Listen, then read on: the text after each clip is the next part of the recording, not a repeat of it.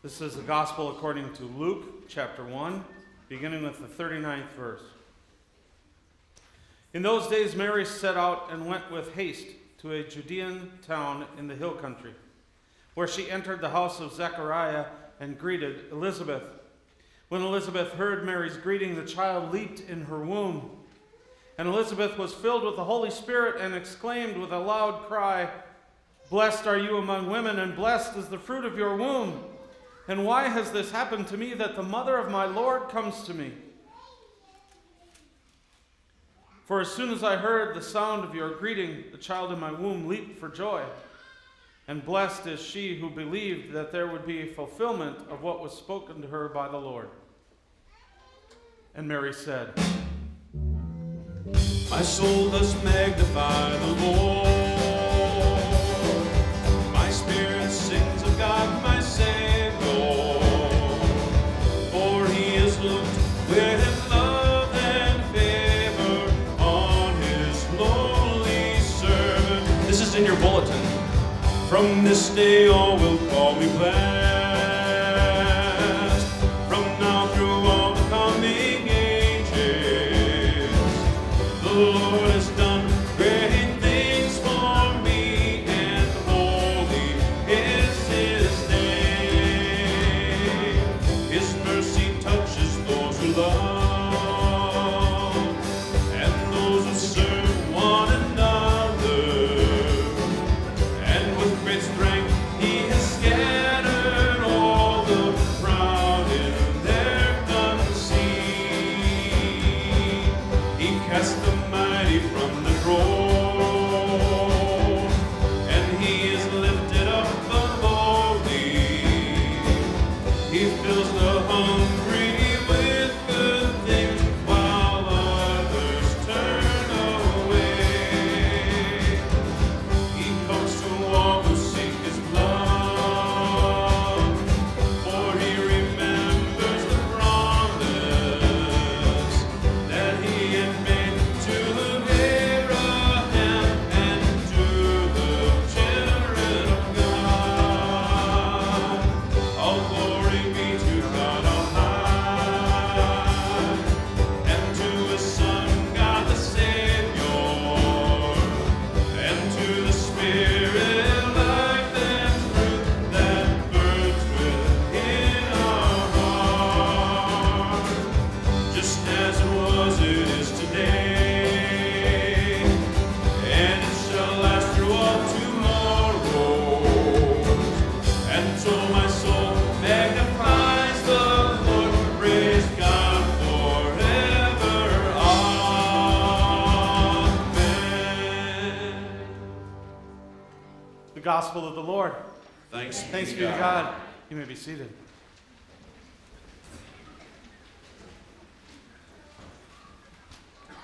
Right? Yeah, that's how to read the Gospel right there. Brothers and sisters, grace to you and peace from God our Father and from our Lord and Savior Jesus the Christ. Amen. Okay, well, now probably not well known like that, but this is a pretty well known piece of text, isn't it? The first part is the visitation of Mary to Elizabeth. The second part is known as the Magnificat, and I have been giggling all morning long about that because I'm on Facebook. Has anybody seen the Magnificat? You ever seen a picture of that? This cat all dressed in all these kingly robes with little cherubs attending to it and a crown on it says the Magnificat. And I put on Facebook, I'm going to put that up behind me when I preach. And Steve Saffrey over at Trinity said, "If you will, I will." But I knew that if I did, he would, and then it'd be all my fault. So there, I can explain my giggling because you all know me. Both of these parts of text are known to a lot of people, and many, many faith traditions.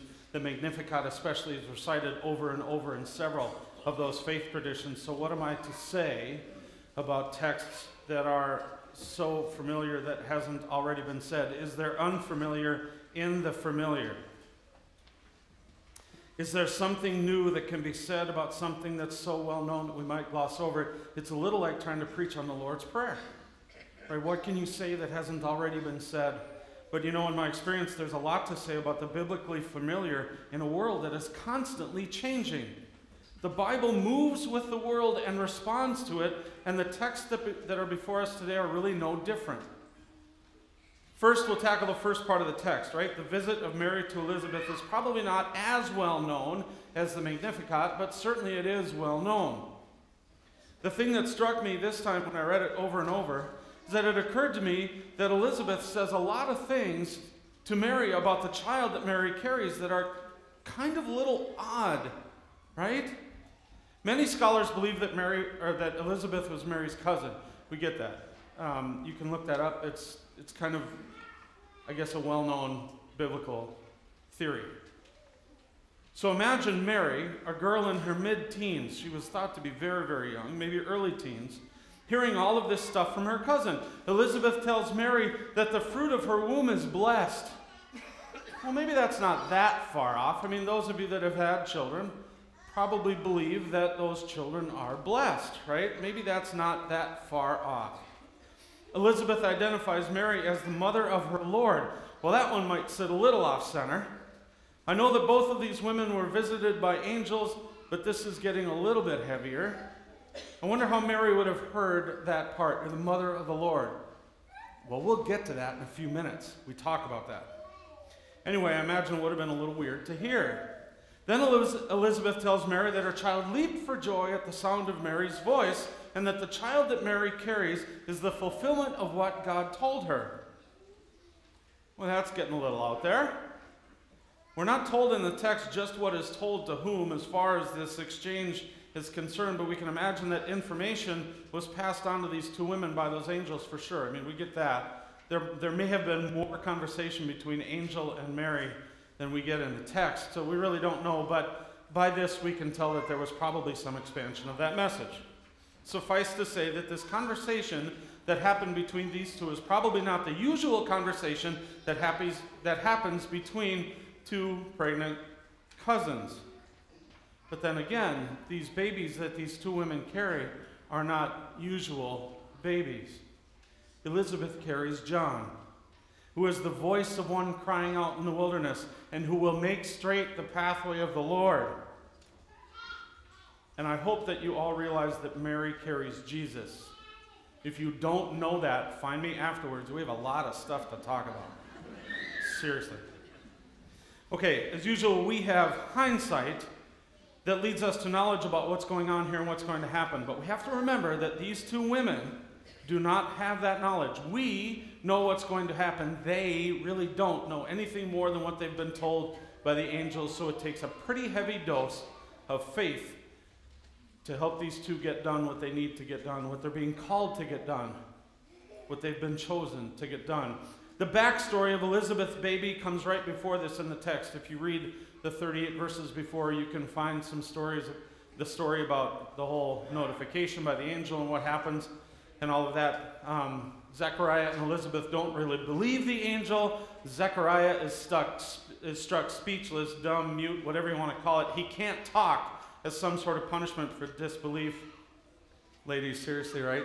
Imagine your husband can't talk for your entire pregnancy. Stop it. Just saying. Okay, but the baby is born and they name him John, and Zechariah can speak again. Yay. John grows up to baptize Jesus and then loses his head.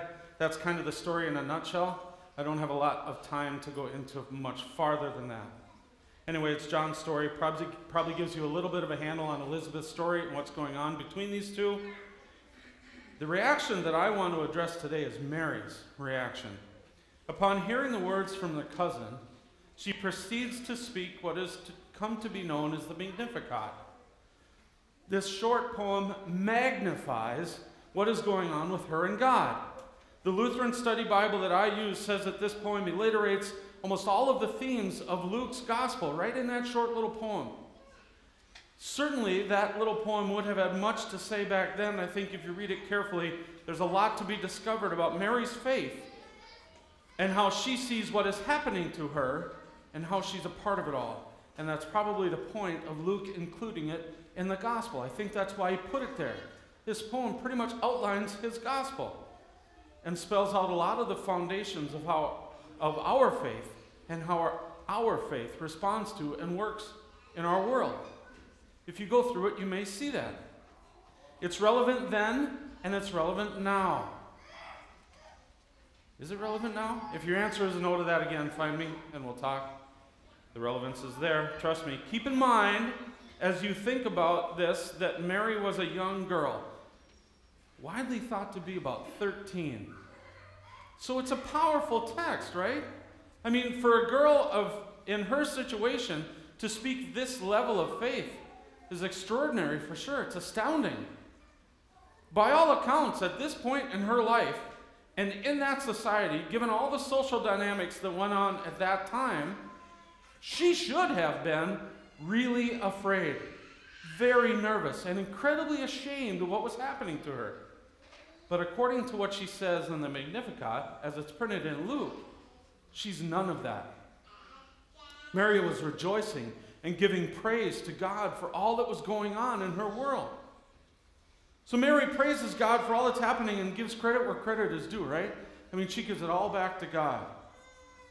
She spells out the gospel. It could be Luke's gospel, it could be any gospel. It's just the gospel. She points to God's never-ending love, care, and mercy for all of his children throughout all the ages, right? His mercy is for those who fear him from generation to generation. She speaks of the enduring comfort that comes with faith. She praises God's care for her and embraces her place in all of what's happening. He has looked with favor upon the lowliness of his servant. Surely from now on all generations will call me blessed. Then she starts to speak of how God is going to turn society on its head, turn it upside down. He has scattered the proud in the thoughts of their hearts. What is she saying here about how we think of ourselves first and what God thinks of that? This is the stuff of today. This is why it's relevant now. We live in a world that definitely puts personal accomplishment and pride on a pedestal. Our popular culture is one of the most self-centered in history. We lift pride to a level of celebrity that approaches the obscene, and I don't think that stops at politics, although one could probably argue that politics today is the example of obscene pride par excellence. He has brought down the powerful from their thrones, lifted up the lowly. He has filled the hungry with good things and sent the rich away empty. I like that. I think that has a lot to say about, in today's world, about the power structure that's active in our world. There are certainly people in our world today that see themselves as powerful. I get that. But I also get that there are people that the world would consider pretty lowly that manage to turn the world's power structure on its head. It never ceases to amaze me that one person with courage and faith can indeed move mountains. The example that came into my head as I was writing this is Malala Yousafzai, that teenage girl that got shot by the Taliban. She was one young girl that stood on her convictions against a Taliban power system that believed that it was all powerful, and she taught them different. For all intents and purposes, she defeated their power structure. That happens a lot. Popular culture doesn't like to report it, but it happens. Sometimes the most unassuming people achieve the greatest things, and sometimes great people achieve great things, right? That's how it works. We don't really have any control over that. All we really can do anything about is what we do with what we are given, where we are called to go. But that's the point. God turns the worldly on its head and reminds us that while we may have expectations, and plans, God probably has something else in mind for us.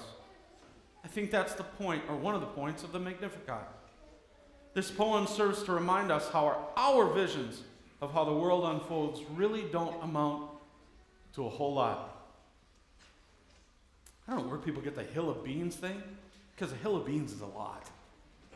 Anyway, how we participate in God's world is what matters. How we live into God's promises matters. What we do with what we are given matters. How we follow where God leads us matters. That's what this time of year is about. Mary exclaims a huge change for the world. And this season is about that change. The world and how it operates changes overnight with the birth of the baby Jesus. The old power structures are gone. That mattered then, it matters now, today, as we look around at all the terror and violence that's in the world. Do they win? No. Acceptance and compassion for all of God's children wins. Do we bow down to people who say that they have the power over us in a society? No. We work together to celebrate the power of Christ that is in every one of God's children. Do we submit ourselves to the power of hate and isolation? No. We live into the love of God for everyone, and we welcome everyone in celebration of our differences as signs of how each of us is fearfully and wonderfully made. This short little poem spells out the shift in how we live together in this world and how God is changing how He works and how He comes to us in the flesh. This poem proclaims the coming of the Savior that is for everyone. People, that means all people. And praise God for His never-ending and all-encompassing love for all of His creation that is about to be born in a humble little stable to very humble people. The change is here. So live into it. Amen.